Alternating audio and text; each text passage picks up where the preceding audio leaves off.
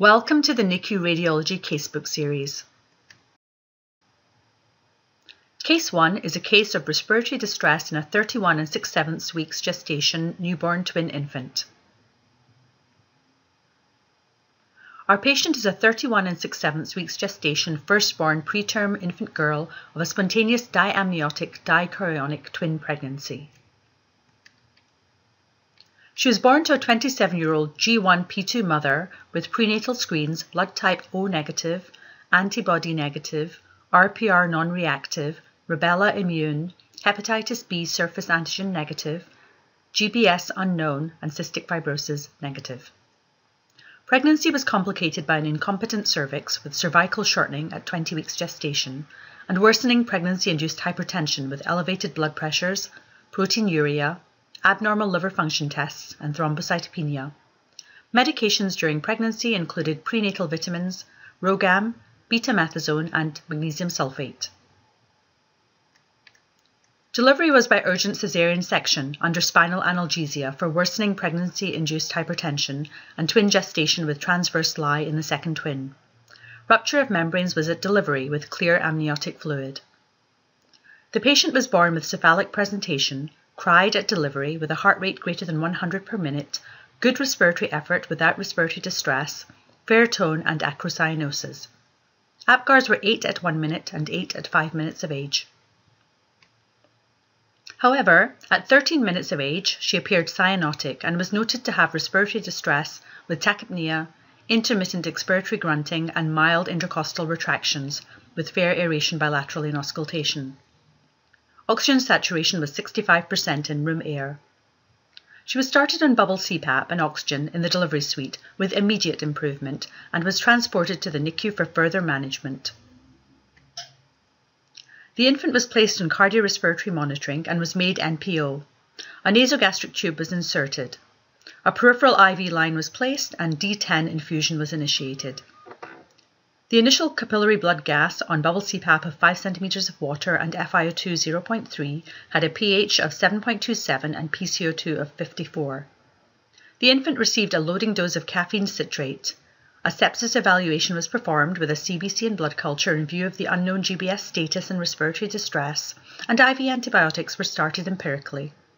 There was no leukocytosis or left shift. Here is the admission chest X-ray. Please pause the presentation while you answer the following questions.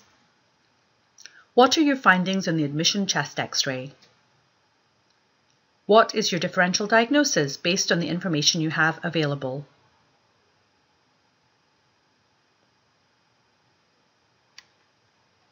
This is a portable AP chest X-ray of our patient with the correct right-left orientation. The film is mildly rotated, as can be seen by the asymmetric positioning of the clavicles and anterior ribs.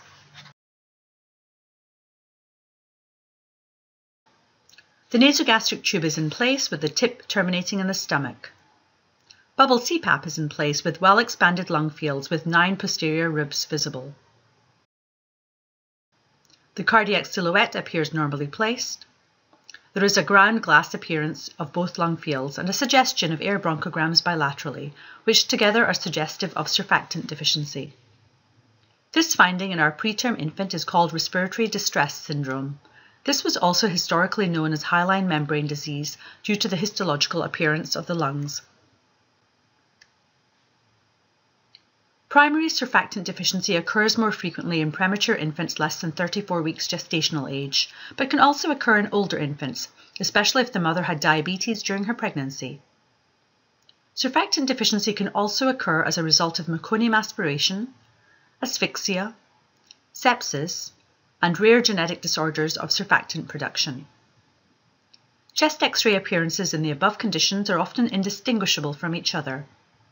The patient's history and clinical findings, along with the radiographic and laboratory tests, help determine the diagnosis in most cases. 3 characteristic features of respiratory distress syndrome on chest X-ray are low lung volumes, air bronchograms, and a fine granular pattern in the lung fields, also referred to as a ground glass appearance. These findings are progressive, but may be altered by respiratory support such as bubble CPAP or mechanical ventilation and surfactant therapy. Prenatal steroid therapy in the mother may also ameliorate the severity of RDS in the preterm infant. Severe RDS may be associated with the pacifications of the lung fields, making them indistinguishable from the cardiac silhouette. Our patient remained on bubble CPAP of 5 centimetres of water and successfully weaned off oxygen to room air within 6 hours of age. She remained stable until around 45 hours of age. At this time, she was noted to have an increasing oxygen requirement to maintain saturations in the target range, with increased tachypnea and moderate intercostal retractions while on bubble CPAP. She was intubated in anticipation of surfactant administration. Here is her post-intubation chest X-ray. Please pause the presentation while you answer the following questions. What are the findings on her post-intubation chest X-ray?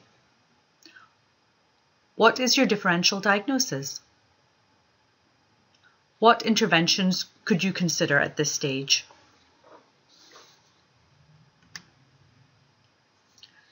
As you can see, this is a portable AP chest X-ray of our patient with correct right-left orientation. The film is mildly rotated, as can be seen by the asymmetric positioning of the clavicles and anterior ribs. This can make interpretation of the chest X-ray challenging. The nasogastric tube is in place with the tip terminating in the stomach. The endotracheal tube is in good position and appears to be in the mid-trachea. The obvious abnormality is the large pneumothorax on the left. You can easily see the edge of the collapsed left lung and the pleural reflection. Due to the degree of rotation of this chest X-ray, it's difficult to confirm if the trachea is deviated to the right, as would be expected with the left tension pneumothorax. You can also see worsening of the grand glass opacification of the right lung field, with overexpansion of the lung, with 10 posterior ribs visible. When you are assessing a chest X-ray for a pneumothorax, look for evidence of free air. This may be manifested by an overall loosened appearance of the lung field compared to the contralateral side, or by a line of demarcation between the dense edge of the collapsed lung and the more lucent pneumothorax. The chest X-ray may confirm your physical exam findings, which can include decreased breath sounds and transillumination of the affected hemithorax. Assess the position of the trachea and mediastinum to assess if the pneumothorax is under tension. The trachea and mediastinum will shift away from the side of a tension pneumothorax. The tracheal deviation may also be apparent on your physical exam. A lateral film may be useful. Infants lie flat, therefore free air will be anteriorly placed and may not always be clearly visible in an AP film. Be aware of artifacts such as skin folds or overlying equipment which may mimic the appearance of a pneumothorax.